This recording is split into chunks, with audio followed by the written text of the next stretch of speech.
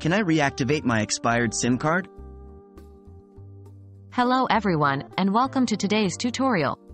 In this video, we'll be discussing a common question many of you have asked: can I reactivate my expired SIM card? The simple answer is yes, in most cases, but there are some caveats and procedures that you need to be aware of. Let's dive in. What does it mean when a SIM card expires? Firstly, it's crucial to understand what it means when a SIM card expires. Essentially, a SIM card expires when it has not been in use for a certain period, often between 3 to 12 months. This time frame varies depending on the network provider's policies. When your SIM card expires, it loses its connection to your network provider and your phone number might be recycled for new users. Can an expired SIM card be reactivated? So, can an expired SIM card be reactivated? Well, the answer is yes and no. It largely depends on the length of time the SIM card has been expired and the policies of your specific mobile network provider.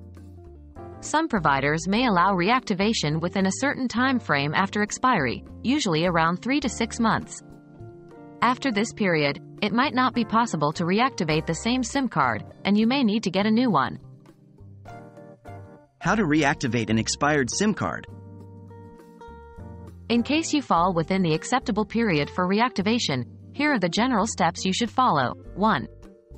Contact your mobile network provider. Reach out to your provider's customer service and explain your situation. They will guide you through their specific reactivation process. 2. Provide necessary information. Be ready to provide necessary details like your SIM card number, personal identification, and possibly answers to security questions. 3. Follow the instructions. Your provider will give you instructions on how to reactivate the card, which may involve inserting the card into your phone and performing a network reset. Please note that if your SIM card cannot be reactivated, you might have to purchase a new SIM card. You may or may not be able to retrieve your old number depending on the provider's policy. In conclusion, while it is possible in some cases to reactivate an expired SIM card, it depends on various factors, including how long the SIM has been expired and your mobile network provider's specific policies. The best course of action is always to contact your provider and discuss your options. Hopefully, this video has shed some light on the topic and will help you in reactivating your expired SIM card. Thank you for watching, and remember to stay connected.